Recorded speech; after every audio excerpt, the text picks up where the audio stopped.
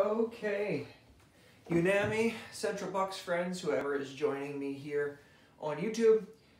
Today we are going to be talking about my favorite thing in the whole world, which is major scale theory, but also we're going to be talking about minor scales, because one of the things that we get a lot when we start getting into creating your own solos, creating your own songs and writing is what's the difference between major and minor, and how do I decide which one of those scales I want to use. So I want to start by talking about major scales, and then we're going to talk about minor scales, and we're even going to learn about how they can relate to one another and actually be very similar in a lot of ways.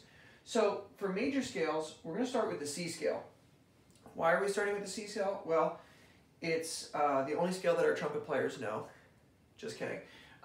It is the first scale that our trumpet players learn. But the reason that we like the C scale is because it has no sharps and flats in the key. So if we're looking at this, and I'm kind of writing weird and backwards, so just forgive me, but we've got C, D, E, F, G, A.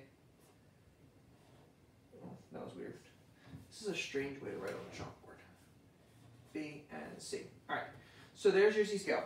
No sharps, no flats. If we look at the formula for a major scale, from C to D is a whole step, from D to E is a whole step, from E to F we have our half step, meaning that there is no note in between them. So if we look at the piano, C to D is a whole step, we skip a black key. D to E is a whole step, we skip a black key. E to F, there is no black key in between them. So that's called a half step. F to G, we've got the whole step again. G to A, whole step again. A to B, whole step again. And then again, between B, looking at this upside down, between B and C, there is no black key, so we call that a half step as well. So if you look at this, there are two half steps in the scale. One of them is between E and F, and the other is between A and B. All right? So that's our major scale. That's our C major scale. And that's what makes it a major scale. So, for example, if we took the formula of whole step, half step, whole step, half step, if we took that and we applied that to any other note, so let's just say we started, ignore this for a second, I'm just going to draw down here. Let's say we wanted to start on an A. If I start on an A on the piano and I go up a whole step, that brings me to a B. If I go up another whole step from B, it's going to be, I have to skip this white key to go a whole step. So I'm going to go B, that's a C sharp is my next note. All right, and then if I go up above a whole step, or a half step above C sharp, that puts me at D. A whole step above D is E. A whole step above E is F sharp. A whole step above F sharp is G sharp. And then a half step above G sharp is A. So if we're looking at this right now, I've got a C major scale and an A major scale. So what I'm going to do is, I'm going to take this A major scale that I just created, and I'm going to turn it into a minor scale. And the way that I'm going to do that is this. There's a bunch of different types of minor. We have Phrygian, Dorian, Aeolian. If you've never heard these terms before, these are called Greek modes, and they're a more advanced style of learning. But the most important style, there's also melodic minor and harmonic minor. But the first minor I like to introduce when we talk about theory is something called natural minor. Okay, it is also known as the Aeolian mode if you know your Greek modes, but we're going to call this natural minor. All right, and I'm going to just put the natural sign there because I don't feel like writing natural. So we've got natural minor scale. And in order to make a natural minor scale, we're going to mess with the third note, the sixth note,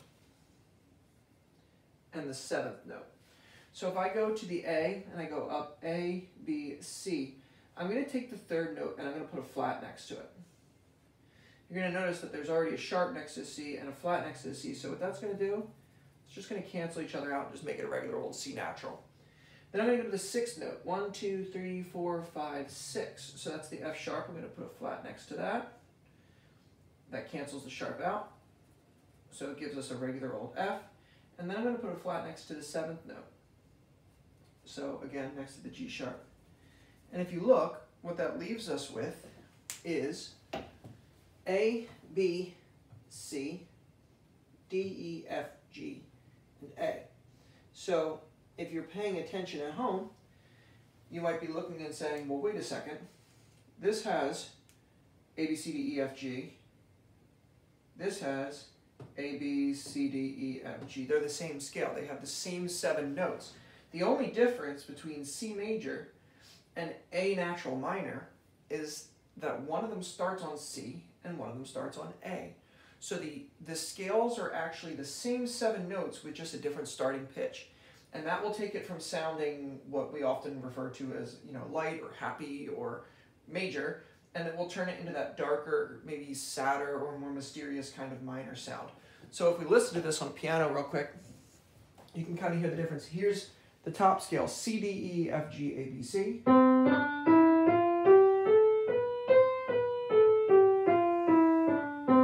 Here's the exact same scale, but I'm going to start it on A.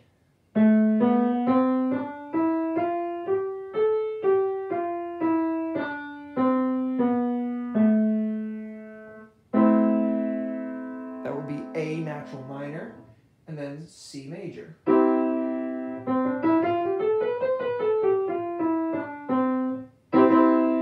So, what you start to realize, these are called relative majors and minors. So, C major, the relative minor, is A, natural minor, because they're the same notes. It's almost like when you have a relative that has very similar DNA. I like to call it the strange cousin that you don't look forward to seeing at holiday parties.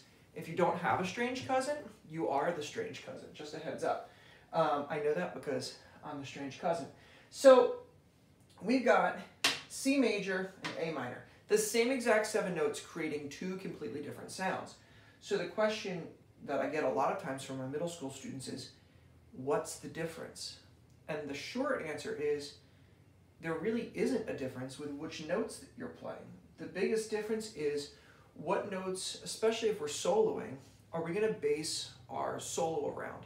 Because if you remember anything from chord theory, or if you've ever studied any things called chords, a chord is typically the summary of the scale. So for example, if this is my scale, if I go every other note, I take the C, I take the E, take the G, and the B. And if I play all 4 of those notes together at the same time, that's going to create a C major 7 chord. The reason we call it a major 7 is because I'm taking the 1st note, the 3rd note, and the 5th note, but I'm also taking the 7th note. So that's where that 7 comes from. So it's a C major chord. If you just saw C major, you would just play C, E, G. If you see C major 7, you're going to play C, E, G. You're going to add the 7th note from the major scale. Down here what I have, if I take every other note, I've got A, C, E, and G. So that's going to give me what's called an A minor 7th chord. So these 2 chords are related, just like these 2 scales are related. However, you'll notice that this has a C, E, G, and a B, and this has an A, C, E, and G. So if you're soloing, yes, you're using the same 7 notes, C, D, E, F, G, A, B, C, D, F, G, however you want to look at it. However, if I'm soloing over A minor, I'm going to be really trying to land on or start the solo off of these notes. If I'm soloing in C major, I'm going to try to land on or highlight or start off of one of these 4 notes. So while yes, the scales are the same in how they're built, they're just a little bit different in how we might approach them.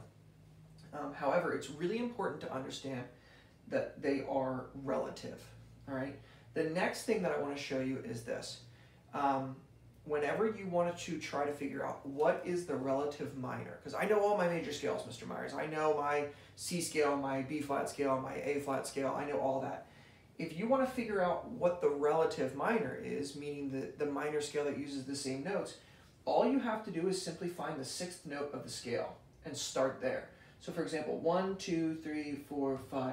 If I were to start on the 6th note, and just go from the 6th note up to the 6th note, you'll notice that would give me the natural minor scale. So the relative minor can always be found by either adding a flat 3, flat 6, flat 7 to your major scale, or by going to the 6th note and starting your scale off that. So hopefully this kind of makes a little bit of sense as to the difference between major and minor, because depending on how you look at it, there isn't a ton.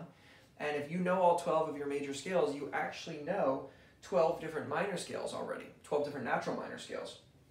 And then the Greek modes are a whole other lesson that we'll do another time. So hopefully this has cleared up some of the difference between major scales and natural minor scales, because what we're going to be doing is we're going to be starting to look at the blues, and we're going to analyze how to create different scales that we can solo with over the blues. And it's really important that when we get there that we understand the difference between major and the relative minor. So if you need to rewatch this video, if you need to ask me any questions, you can always email me, contact me on Canvas, and I'd be happy to go over any of this information. So I hope you've enjoyed this major scale, natural minor scale theory lesson. Please, if you have any questions, just let me know. Thanks.